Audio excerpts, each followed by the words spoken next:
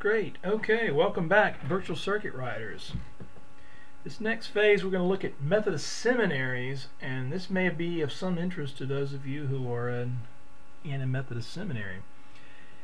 It's the age-old story: if it's not one thing, it's another. In other words, if you give a mouse a cookie, then they want a glass of milk, right? Not that you're a mouse, but rather the call for seminaries was the call of the laity who had gotten a cookie by letting their kids go to college, and the Methodist Church created those and used wealthy benefactors to create them, as we saw in our last episode. But once you give those laity a cookie, then they want a glass of milk. Well, an educated clergy was the glass of milk they started thirsting for. And so the argument began to emerge now that these newly wealthy, nouveau riche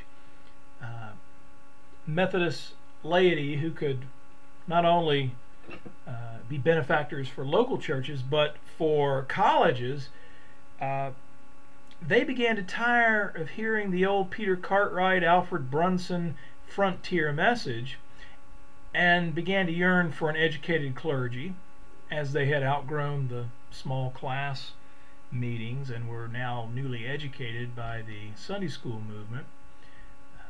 But when the sons and ultimately daughters, as we saw with the Wesleyan Female Academy in Macon in the 1830s, once the educated sons and daughters came home, they could not sit at the feet of the old school uneducated Asbury style preachers.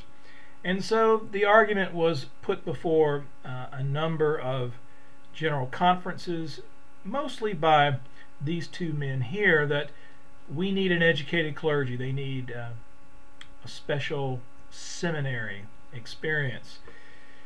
John Price Durbin, J.P. Durbin, was the man who was the Christian Advocate editor of the New York Christian Advocate, which was one of the largest circulation magazines within Methodism. He began to argue after his elevation to Senate chaplain and his work as a professor, precisely that these captains and masters of industry and wealth would not sit at the feet of the unlearned. Particularly their sons and daughters will go to other denominations. It's really an extension of the argument that Peter Cartwright himself argued, that the sons and daughters would go off to Presbyterian schools like Princeton or congregational schools like Harvard. So the extension of the argument was made by J.P. Durbin. He was also a missionary secretary, so he knew the power as he's beginning to send out missionaries around the world, the power of education, and so he begins to argue for an educated clergy. But it really took Randolph S. Foster, who was a brilliant professor at Drew, later named bishop, who took the life of the mind as a frontier, that this was the new frontier, this was the missionary frontier. Forced the hand of General Conference delegates, and in 1856 his death. But it would be another 100 years before that became the primary avenue for entry into annual conference as an elder and full member. The first seminaries were a place where the whole experiment of knowledge and vital piety were really put to the test. The earliest was the Newberry Institute in Vermont. This institution was led by a returning missionary, John Dempster.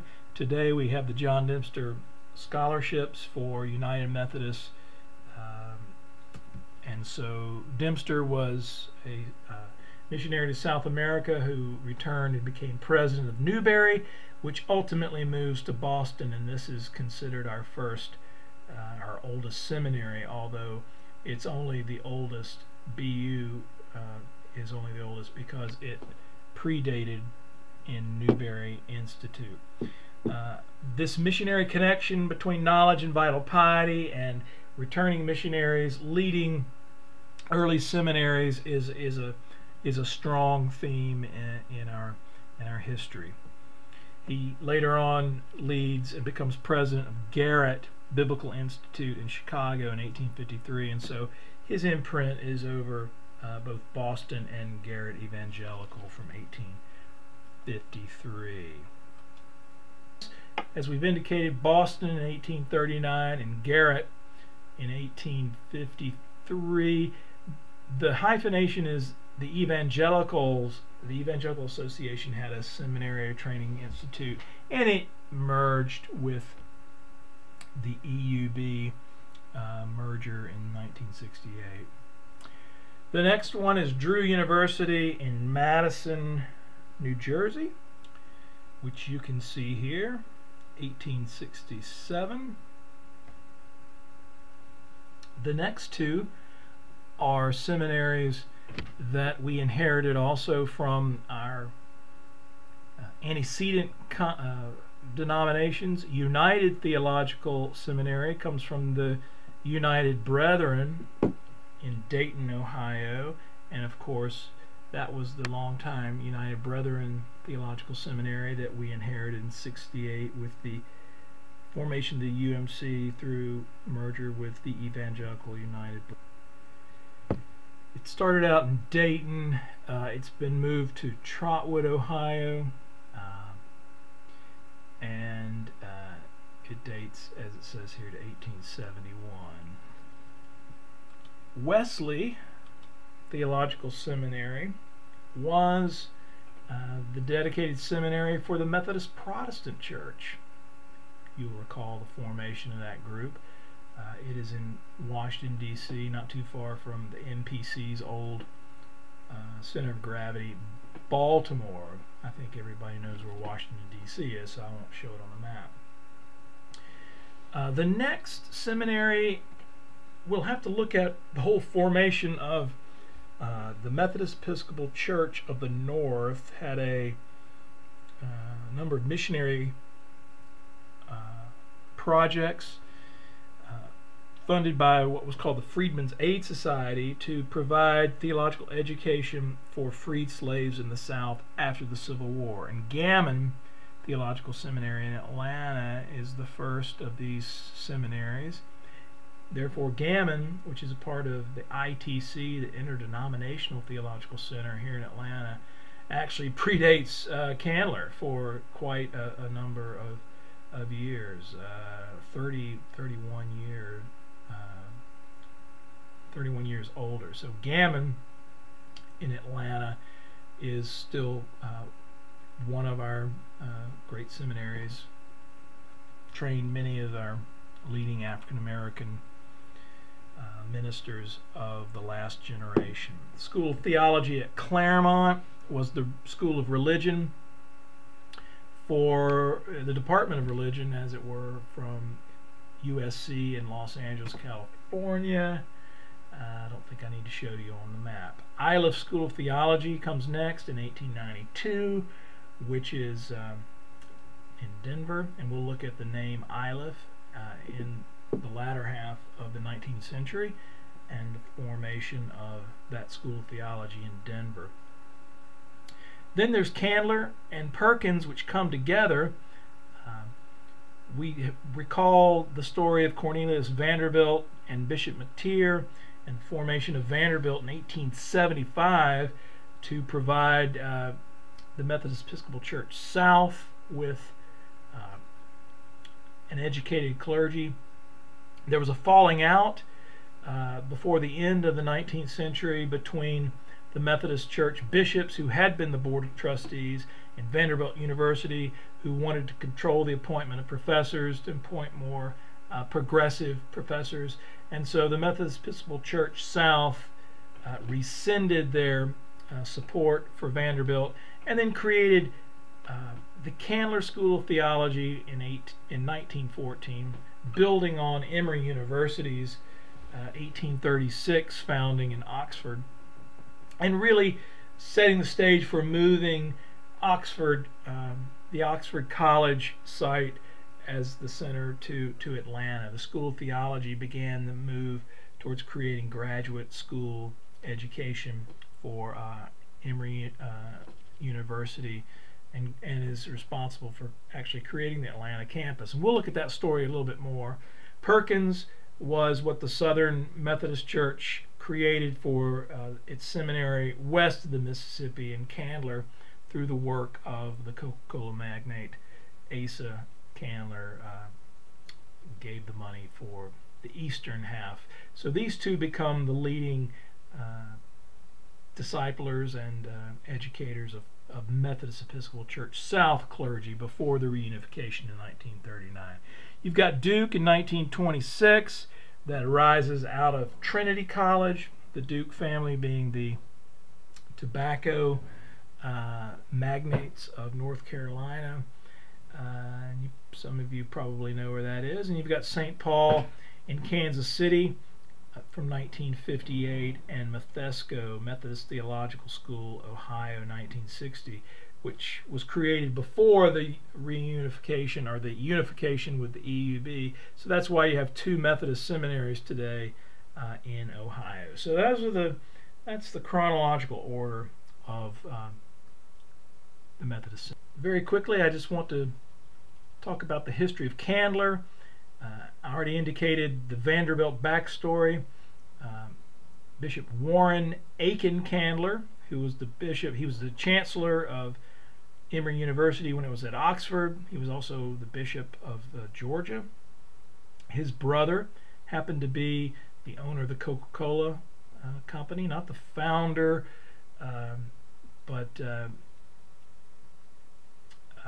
not the originator of it, but the founder of the company, not the originator of the actual formula. But they were brothers, and so Candler's money was able to be funneled through Warren Aiken Candler for the establishment. $1 million given by Asa G. Candler down at Inman Park, Methodist Episcopal Church South at the time. He gave $1 million in the plate. You can still see that congregation today. The first site was down on Auburn Avenue, and I believe it's International Boulevard. I think it's a garage, or maybe the AT&T building today. From 1914 to 1916, there was a great church auditorium there, and Candler had its original meetings there. You can see here, these are the first buildings. This is present-day Pitts Library, which was the main facility of the Candler School of Theology, and then the other graduate schools and classrooms emerging. This is 1916. So the quad of Emory was created to surround the School of Theology, and you can see the burgeoning campus at the time. You can see over here that this is before Woodruff gave his multi-million-dollar benefaction. You can see that the athletic field was oriented a little differently. This was the original chapel, Durham Chapel, which is the reading room, as you can probably, some of you have actually visited and read books in. So this was the teaching chapel and the worship chapel. Bishop's Hall, which is about to receive the wrecking ball, was dedicated in 1957. The southeastern jurisdiction of bishops, seen here, were able to raise money for the expansion of Candler. And at that time, you could just drive right up with your Beetle or your 56 Ford and just park right outside. No need to walk from Peavine. What a life, huh? And lastly, one of the great expansions came when William R. Cannon, the great church historian, dean of Candler from 53 to 68, the first to hold a PhD and to hire a generation of PhDs to teach here. He was also elected bishop in the 1960s, and money from his estate as well as other fundraising led to the erection of Cannon Chapel. And if you ever have a chance to talk with me about the story of the erection of the Cannon Chapel, students often find that story quite amusing. But we'll leave it at that, and now we've reached the end, and this is the material over which you will be tested up until the Civil War and the Methodist education in seminaries. So good luck, virtual circuit riders. I look forward to your excellent performance.